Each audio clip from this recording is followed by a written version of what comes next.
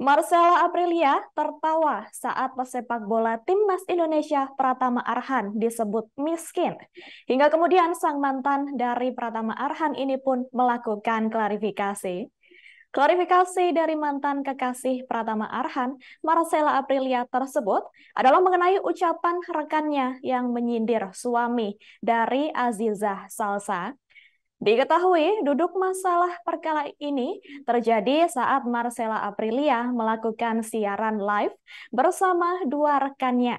Salah satunya bernama Valdi Ghifari pada Senin 2 Oktober 2023 lalu. Adapun selama live tersebut berlangsung, Valdi Ghifari menyebut nama Pratama Arhan yang kerap muncul di kolom komentar.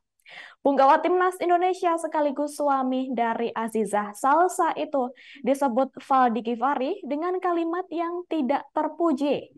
Ia di situ menyebut bahwa sosok Pratama Arhan adalah miskin.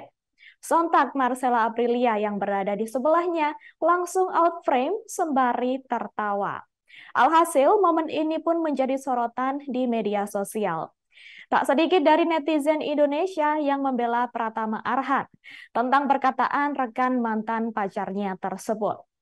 Warganet menilai tindakan mantan kekasih Pratama Arhan merupakan hal yang kurang terpuji. Lantas, sehari pasca kejadian, Marshella Aprilia akhirnya melakukan klarifikasi serta permohonan maaf. Ia mengatakan bahwa rekannya merupakan sosok yang gemar bergurau atau bercanda. Perkataan rekannya itu ia katakan tidak dimaksudkan untuk menyinggung atau melukai perasaan Pratama Arhan. Meski begitu, Marshella Aprilia mengakui bahwa tindakan teman dan dirinya tidak dapat dibenarkan. Adapun klarifikasi Marshella Aprilia tersebut diunggah melalui Instagram Story pada Selasa 3 Oktober 2023 lalu.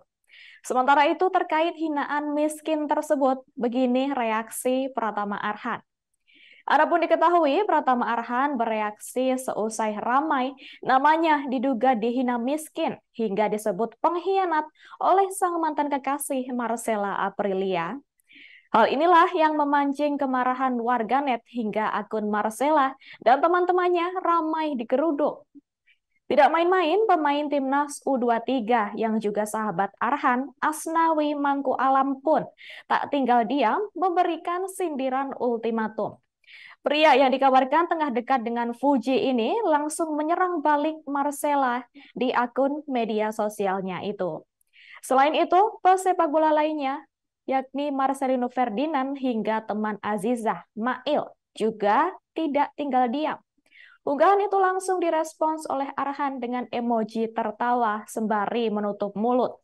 Melalui laman thread Instagram, Pratama Arhan juga mengunggah status emoji menutup mata sebelah. Terlihat Pratama Arhan seolah santai dengan pernyataan yang dilontarkan dari mulut mantan kekasihnya itu. Tampak juga dari unggahan sang ayah mertua, Andre Rosiade, mereka justru tengah asik liburan keluarga di Tokyo, Jepang. Download Tribun X sekarang, menghadirkan lokal menjadi Indonesia.